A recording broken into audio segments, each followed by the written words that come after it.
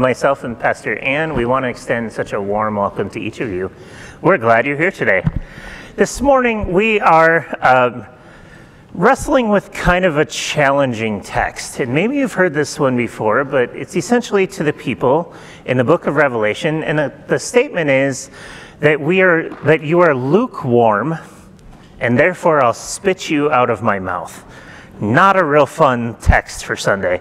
But I think there's something beautiful in it, in our reality in our world today, that sometimes we use Scripture out of context to prove our points, rather than using Scripture as the basis for how we have conversation. So if you have a Bible, I'm going to invite you during the sermon to open to Revelation 3. If you don't have one, located in front of you are little pew Bibles kind of scattered throughout the chairs.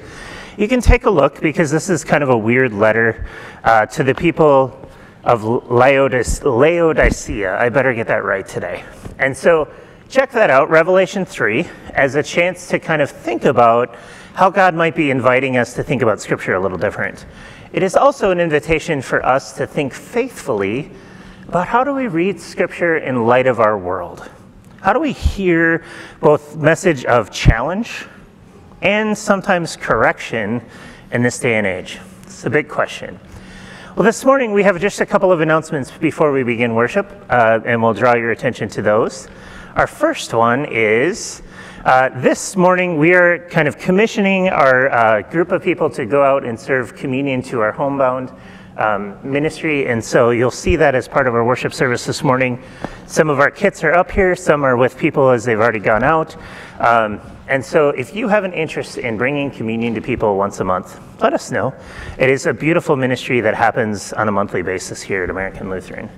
Our second one, we don't have a slide for. Just a friendly reminder, July 4th, the office will be closed here at American Lutheran in observance of the holiday. And then our third one, Pastor Ann will talk about. So you know that it rained last week, right?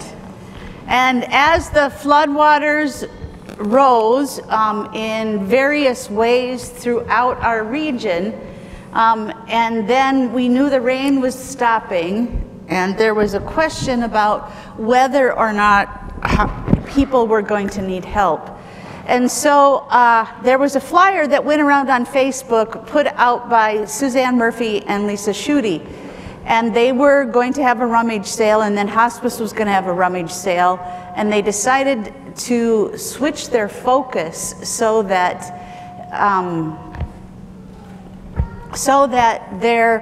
we would just collect goods for flood relief. I have lived in flooded areas before, and ministeriums also often step up to the plate. So I called an impromptu meeting of the ministerium. Last Tuesday we met here down in our gathering space. Radio Works came, Suzanne and Lisa came, and we had 17 different leaders. So that means that there were 15 of the American Lutheran churches, Worthington churches represented. And we decided to become a leadership team, and that our immediate response was to collect cleaning items and personal care items.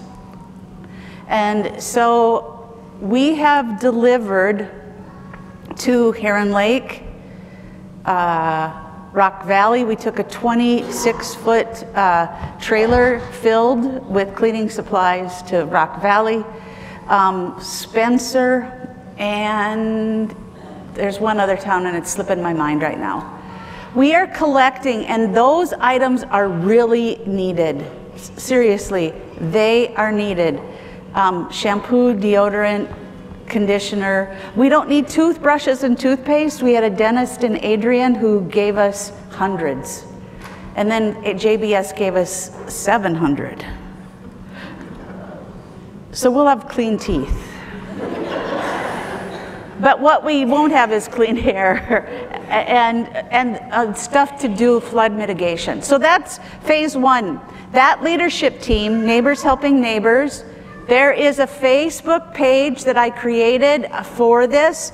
There are a lot of Facebook pages called Neighbors Helping Neighbors, and I didn't know how to make it Worthington specific, so you have to dig for it. There's a little circle, it's white, orange, and blue, Neighbors Helping Neighbors. Look for it. If you could like us and follow us, we post stuff from Jackson and Nobles County and all around the area.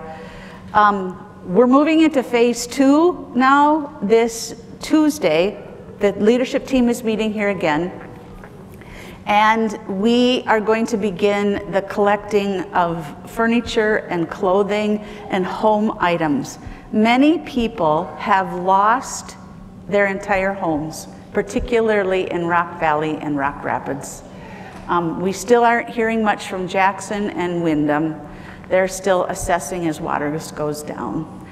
The other immediate need is going to be for groups of people that are willing to go and help clean basements. And I know that there are you, members, you here with us today, that have water in your basement, you've had to take out sheetrock, or you need to take out sheetrock. You can, if you want our help, you can talk with me, or you can talk with Suzanne, you can talk with Pastor Jeremy, and we will do our best to help you or get someone over to help you, okay? If you know of neighbors that need help, please, you can text me, it's the best way. Text Pastor Jeremy. Because we're in it for the long haul. That's what the ministerium said. We're in it for the long haul. So, you will see in the gathering space some of the collected flood items. Those will be moved out to the fairgrounds, into the building where they normally have food. The 4-H folks have decided, because they could not get volunteers to serve a meal or to serve goodies during the 4-H at the fair, that building will be vacant, and that's where we'll be working out of this next week. And so if you want to donate items, or if you have cleaning supplies or things that you're willing to help kind of do mitigation for homes, you can either drop them off here at American Lutheran. We'll leave those tables up in the gathering space, or we can give you exact directions to the fairgrounds where those will be housed as well. So, and if you are more comfortable giving cash, you can. I don't want to speak for Sandy, but if you are going to give and want to get it's a larger sum and you want to give it through church, we'll have to talk about that, because it gets complicated. I know that, I'm looking at Greg Ramo, from what I've heard, Living Waters Covenant, where Chris and John Stewart are pastors, their accountant and bookkeeping is willing to do it. So if you just talk to me personally if you want to make a cash donation that's larger. If it's like $25, $30, we'll just go shopping. So thank you. The beauty of this is it's a community helping other communities, and that's what church really is. It's our way of being hands and feet to those in need. So thank you for the ways that you've already done the work, and thank you for the ways that you continue to do the work. As more of those things come our way, we're going to continue to let you know and be a community and church together. So thank you. That as well, the other thing I want to draw your attention to is up front here, we have flowers from Don Haugen's funeral on Friday and then Milt Jorgensen's funeral on Thursday. It was a busy week at American Lutheran. And so we walk alongside our friends and family in their grief as well. So with that this morning, I'm going to invite you to stand as you are able and comfortable as we begin with worship.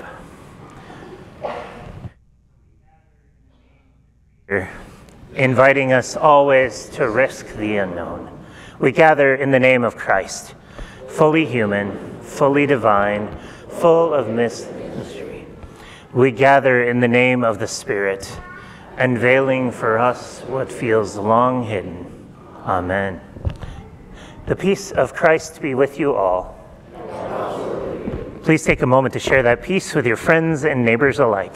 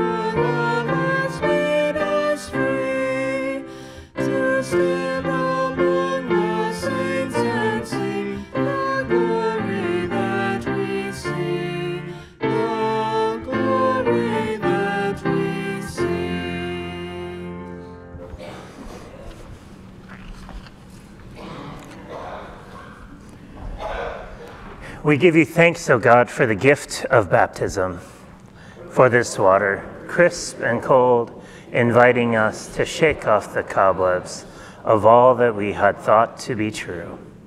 We give you thanks, O God, for the gift of baptism, for this water, warm and inviting, reminding us of your comfort and embrace. We give you thanks, O God, for the gift of baptism, for lakes and rivers, oceans and creeks, for the waters that foam and rage, and for those that drip and trickle, for waters that teem with life. We give you thanks, O God, for the gift of baptism, for waters that hide dangers yet unknown, for waters that remind us to be born anew, for all the waters across your wide creation. We give you thanks, O God, for the gift of baptism. Alleluia. Amen. O God, your promise to sustain all of creation Sparkles like sunlight on clear river water. Give us courage to look toward your unveiling, that we might participate alongside you in works of justice for the whole world. Amen. Our scripture story comes from Revelation, the 3rd chapter. I know your works. You are neither cold nor hot. I wish that you were either cold or hot. So because you are lukewarm and neither cold nor hot, I am about to spit you out of my mouth. Holy wisdom, holy word. Thanks be to God.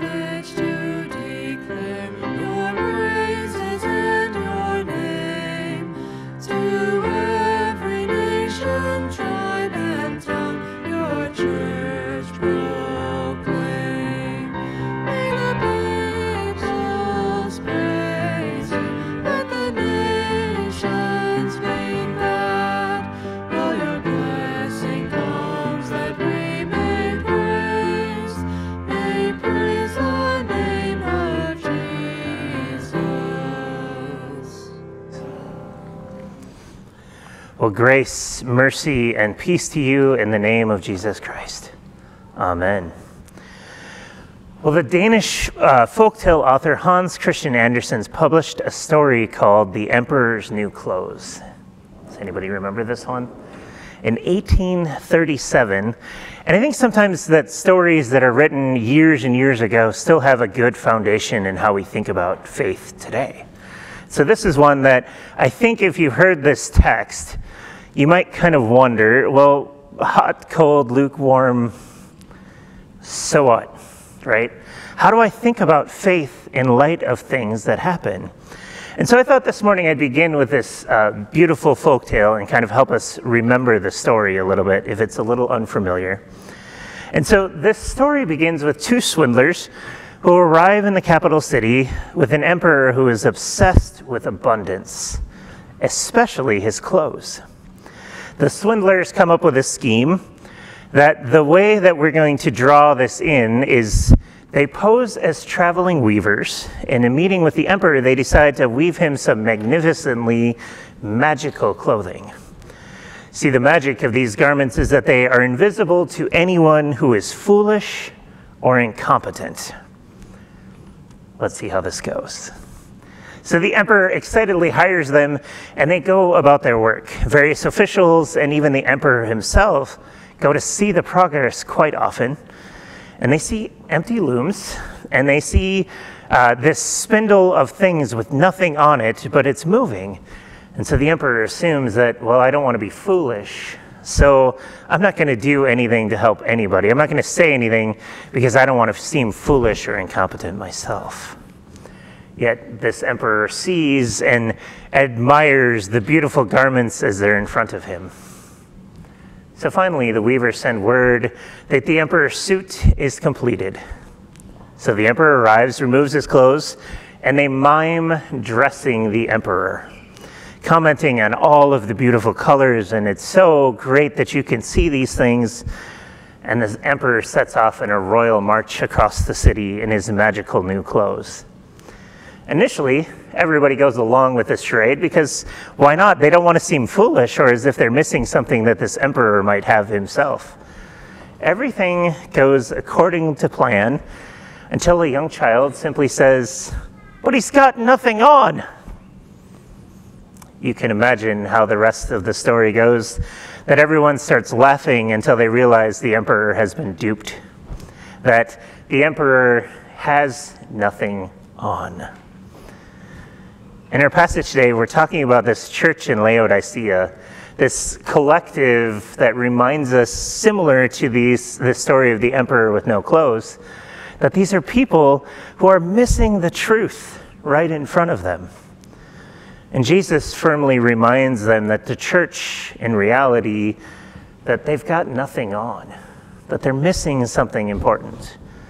And so to kind of back us up a little bit, if you are familiar with the book of Revelation, it's full of really powerful images. It's got a lot of things that leave us wondering.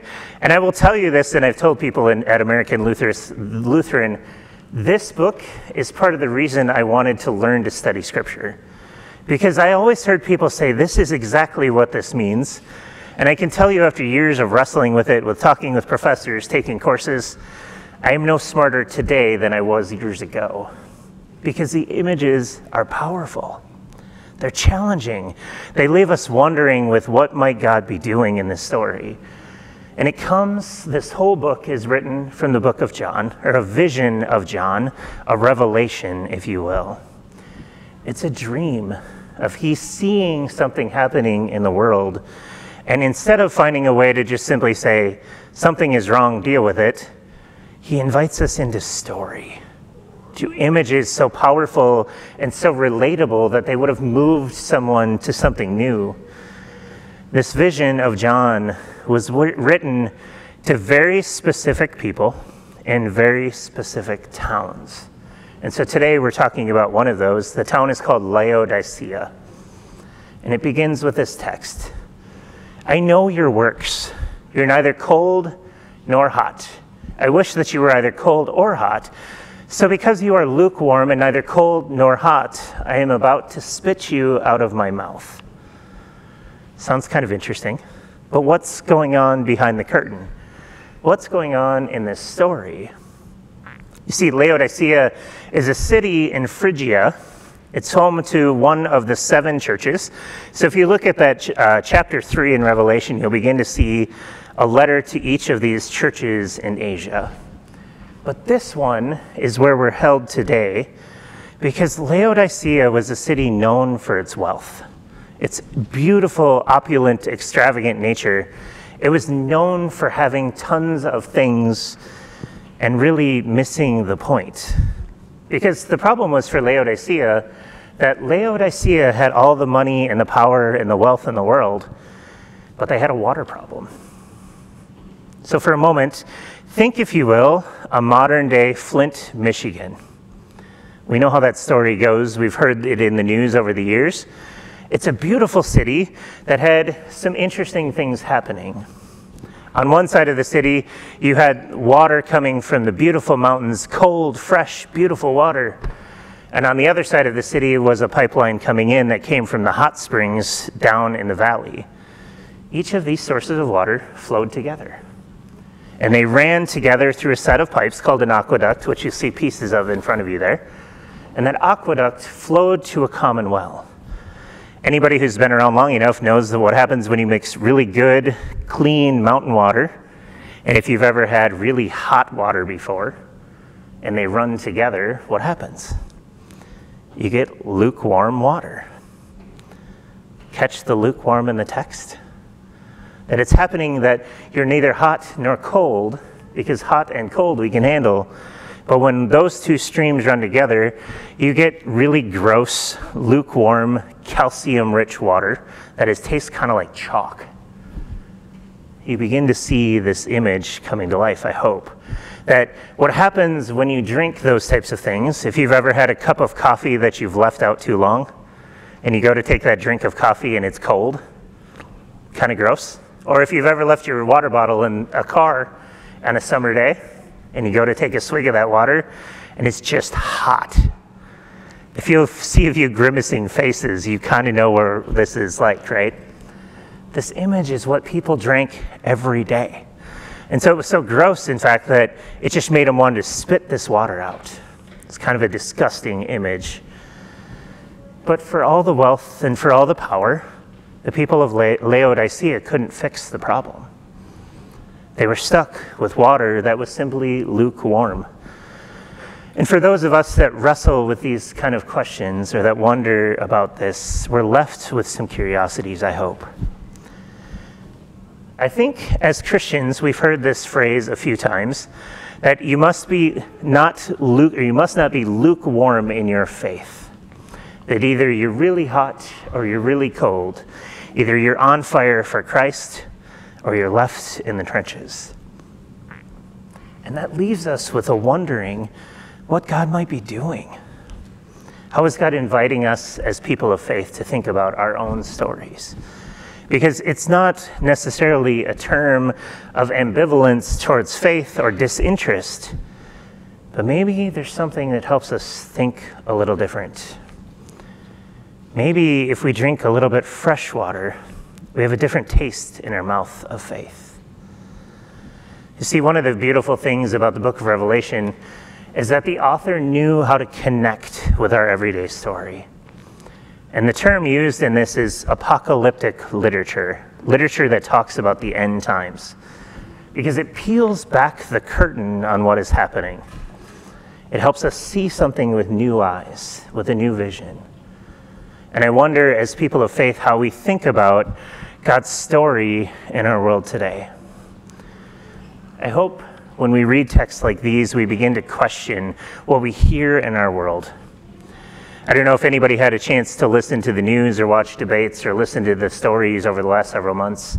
There are people that predicted the end times because of the flood in Rock Rapids.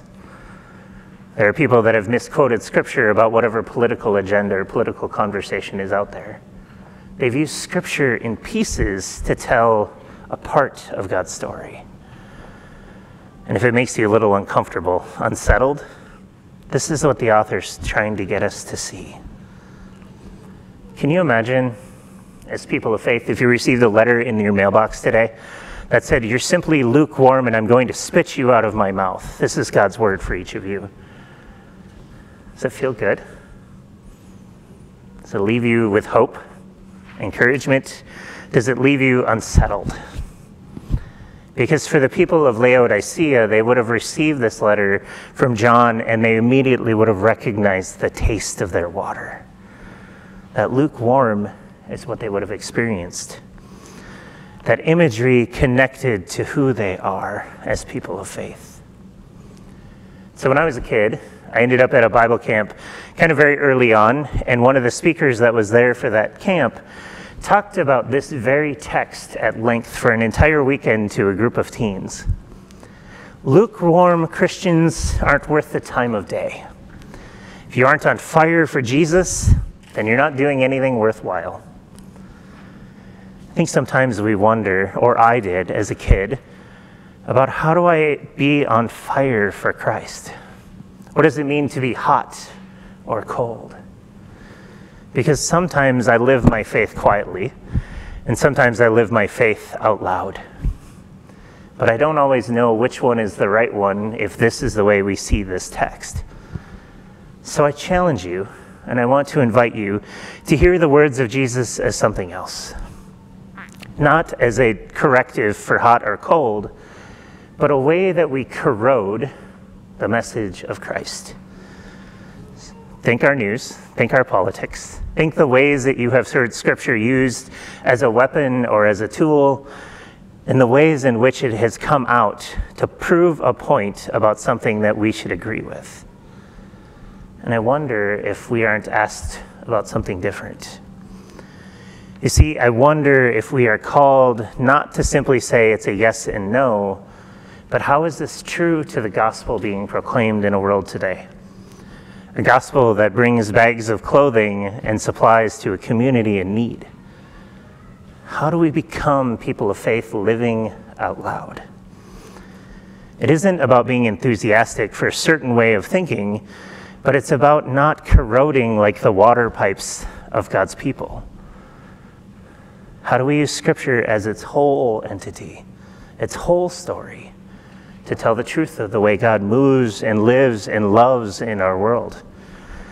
How do we not corrode our own water supply? Because power and wealth can't fix a broken water supply, but they can move us in a way to care for our neighbor, to love deeply. So here's the reality, I think, for the people of Laodicea, and the truth of the gospel being proclaimed.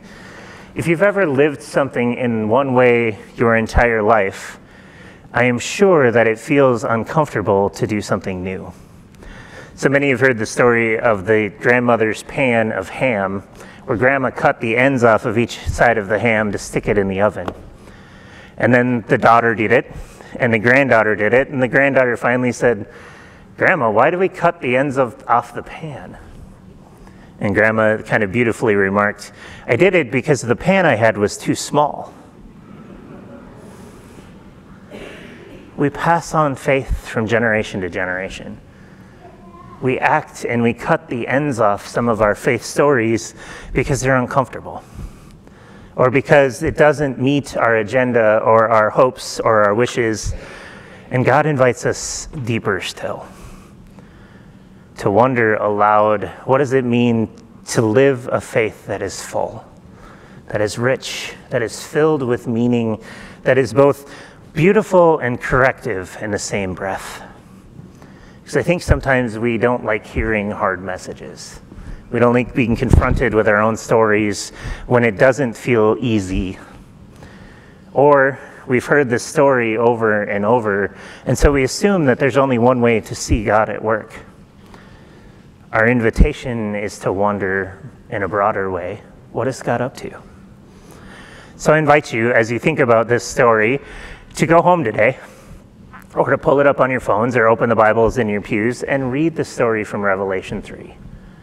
To find where God is moving, even in the beautiful and the corrective, in the way that God's people need to hear an honest truth and be comforted. So let's be honest, this is a morning that I'm guessing most of you are feeling a little bit uncomfortable with a text like this. What do I do with it? How do I live it out loud? In many ways, as people of faith, if you've only heard the small piece of the text, you're living like an emperor with no clothes. We miss the beauty that comes after it. And the part of the text that we omitted today, kind of on purpose, it's part of the book we're using, misses God's next thing.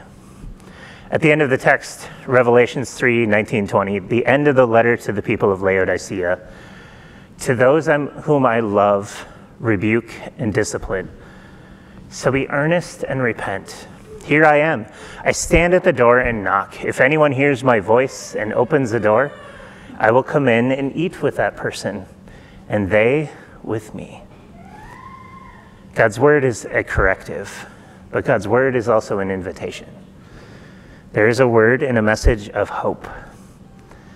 You see, I think if we hear these texts and they make us comfortable every time, if we come to church and all we hear is a warm, fuzzy message every Sunday, we're probably missing some of what God is doing. But God has an invitation to step out, to step deeper, to wonder anew with one another, where is God's big story unfolding? I think it's an opportunity to confront a couple of things. We use scripture often to coerce agreement that we all have the same opinion. And I think God is also inviting us to confront things so we can be authentic. How do we hear God in our own story coming out? How am I living a faith that doesn't corrode God's gospel, but lives it fully? How do we think about our faith as a people of God? I love being a Lutheran. I have been a Lutheran most of my childhood, most of my life, and I love it because Luther is always in this mindset of reforming God's church, of moving us from agreement with the world to a truth and centered gospel. It's about finding our authentic selves and finding the way that God moves in us. It's an invitation to come against power and politics so that we might anchor ourselves in the truth of who Jesus is, a faith that grounds us in the gospel. It's the hard work of being church together, and it's the hard work of being honest about our faith. And in that is where God's inviting us to hot and cold and lukewarm together. And so as you think about your faith and where God is inviting you, I want to invite you into a question today as part of our reflection time together. Where are you hearing the gospel corroded? Where do you hear the gospel come out in the world today and you wonder, is that the whole thing? And so just a moment, we're going to invite you into that question. Sylvia, I think, will hold up the prompt. Is where do you see lukewarm things in our world today? So ponder that. And as we do, we'll begin with a time of reflection. You can talk to your neighbor if you wish. Think to yourselves, and then we'll enter into our song.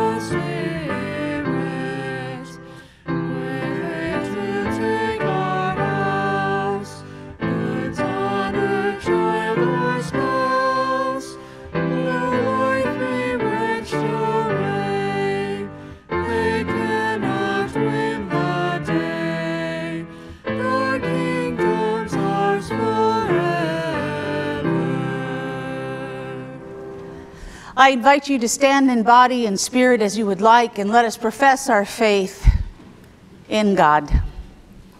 We are God's. We belong to the one who creates all things, in whose image all people are made. We are Christ's. He has loved us, healed us, called us, and anointed us with his Spirit. We belong to God's death and resurrection and ministry. We are the spirits. We belong to the church, the body of Christ. God gives us the gifts of forgiveness, resurrection, eternal life, and the gift of participating in the healing of the world by God's grace. As God's beloved, we devote ourselves to God, wholly, joyfully, and with the help of Christ. Amen.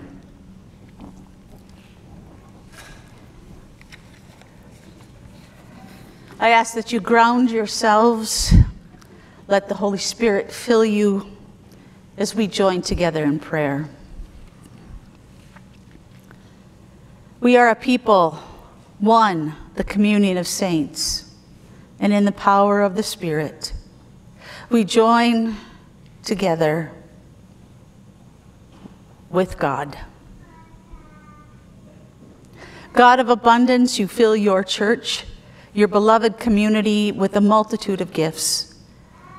Sustain those among us who feel that they are not valued. Open our hearts to the wondrous breadth of all who call upon your name. Equip us to reach out with gentleness and hope, so that all may feel they belong. In your mercy, hear our prayer. God of creation, your goodness abounds. You are now multiplying the fruits of the earth, and you also help us to rescue it from our wastefulness. We are mindful that many in our region are experiencing the devastation from the recent rains.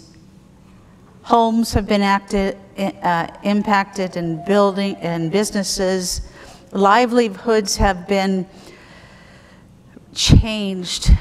There's lots of decisions, there's much paperwork. There's wondering about the future that many are being initiated into.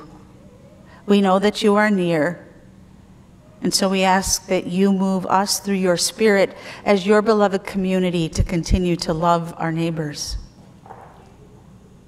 In your mercy, God of justice, you reign in steadfast love. Bring peace among nations ravaged by war or strife. We pray for our own nation this morning as we prepare to celebrate our Independence Day. We are indeed a divided people, people who struggle to know what truth is real, because much has been corroded in the name of political power. And so we ask for a kindness that could emerge so that we might listen and see each other again as neighbors rather than partisans. Illumine the paths of justice and freedom for those who lead them in your mercy. God of compassion, your touch brings healing, and your word revives us for life. Hear our prayers for Ruth and John Rushi, for Macy Thier, Gerald Furstenberg, Cheryl Martins, and Donna Grant. Continue to be moving in the life of Mitchell Wagner and Montana Skolton, Ruth Weiland, Patrick Weiland, Buddy and Sylvia Richter, Noah Tellez, Joe Bauer, and Marilyn Kelly. Be with all who provide care for those we have named here in church and in our hearts, for doctors and nurses and healthcare workers who provide that care. Turn wailing into dancing and weeping into joy in your mercy. God of community, You gather us at your table of plenty. Where there is hunger among us, open our hands. Where we are lukewarm to the needs of others, surprise us with open hearts.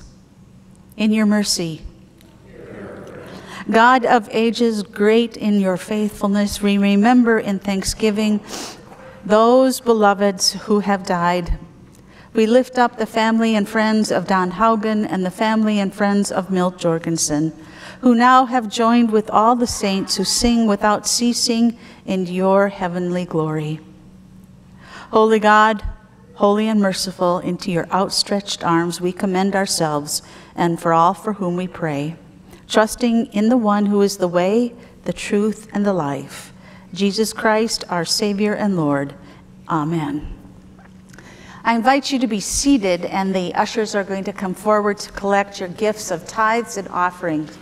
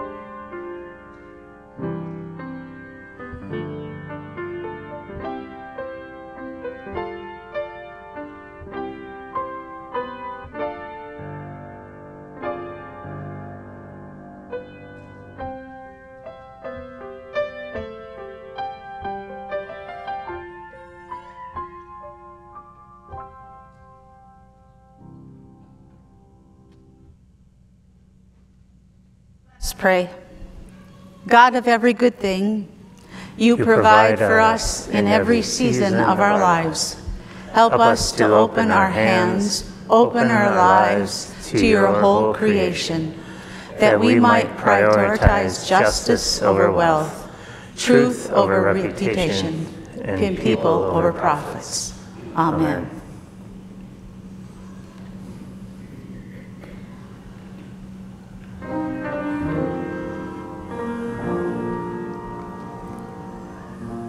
Here is bread, here is wine.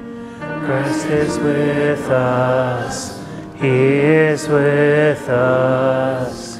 Break the bread, taste the wine. Christ is with us here.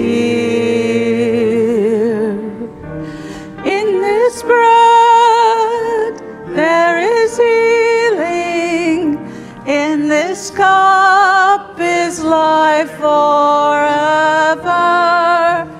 In this moment, by the Spirit, Christ is with us here. Eternal God, our Creator, in you we live and move and have our being. Look upon us, your children, the work of your hands. Forgive us all our offenses, and cleanse us from proud thoughts and empty desires. By your grace, draw us near to you, our refuge and our strength. In this meal, Christ meets us. We are a people fed and forgiven, claimed through the waters of baptism into the promise of new life. Christ is here, and for that we rejoice for the grace we have received.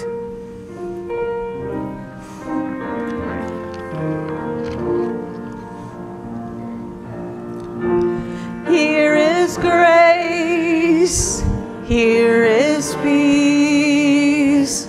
Christ is with us, He is with us. Know His grace, find His peace.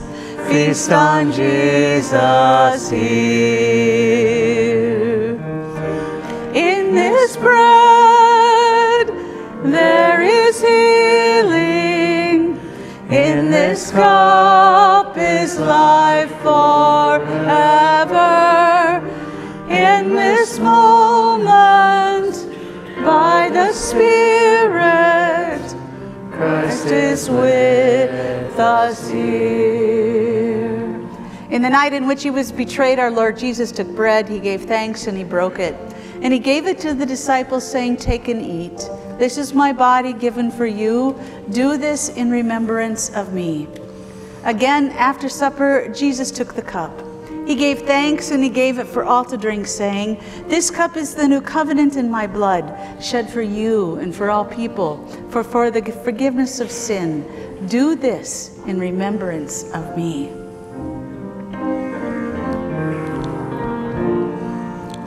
Please stand as you are comfortable. Here we are, joined in one. Christ is with us, He is with us. We'll proclaim till He comes, Jesus crucified. In this bread there is healing. In this cup is life forever. In this moment, by the Spirit, Christ is with us here. We gathered into one by the Holy Spirit, we pray the prayer that Jesus is teaching us to pray. Our Father in heaven, hallowed be your name. Your kingdom come, your will be done, on earth as it is in heaven. Give us today our daily bread. Forgive us our sins as we forgive those who sin against us. Save us from the time of trial and deliver us from evil. For the kingdom, the power, and the glory are yours, now and forever. Amen.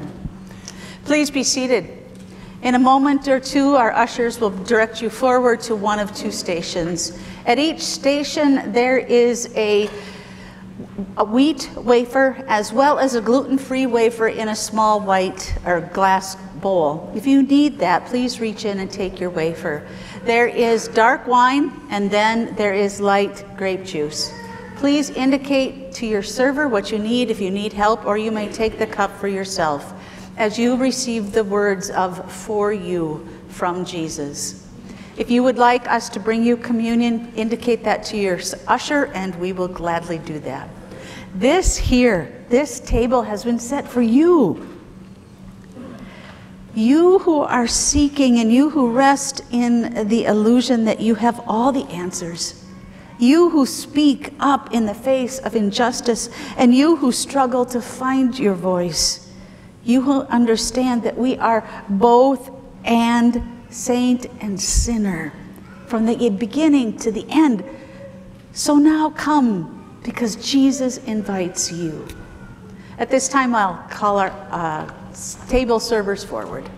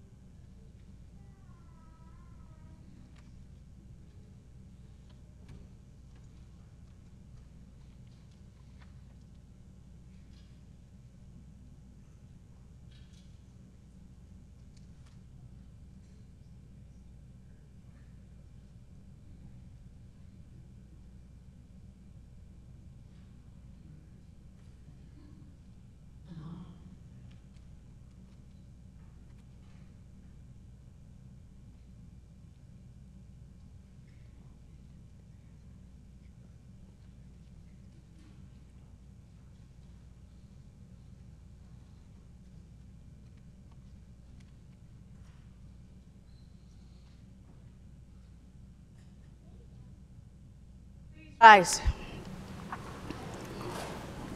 Now may the body and blood of our Lord and Savior Jesus Christ strengthen you and keep you in God's grace. In the name of God, Father, Son, and Holy Spirit. Amen. Let us pray. O God, you have fed us with this meal beyond our imaginations, a meal of grace and delight and freedom. Send us forth.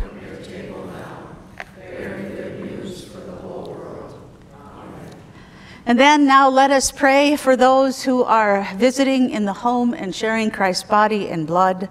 Gracious God, loving all your family with the mother's tender care, as you sent the angel to feed Elijah with heavenly bread, assist us in this ministry on which we are sent forth.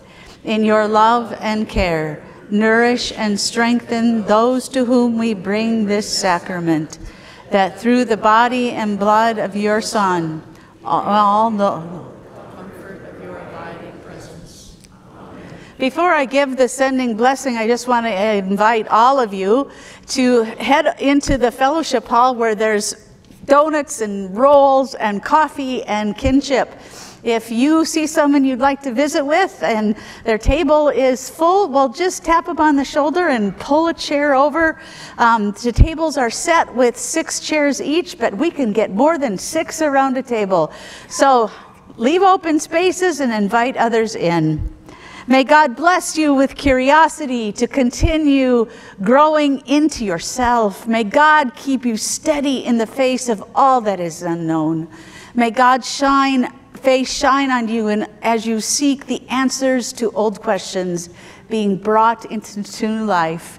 In the name of God, Father, Son, and Spirit, amen. We sing our sending song.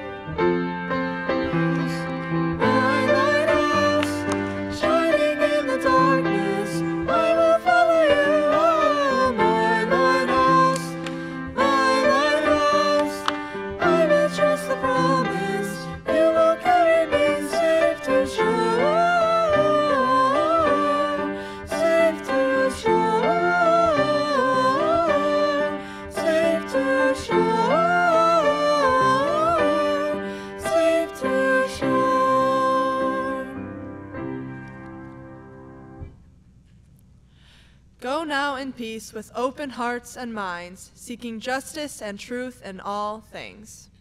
We will. Thanks be to God.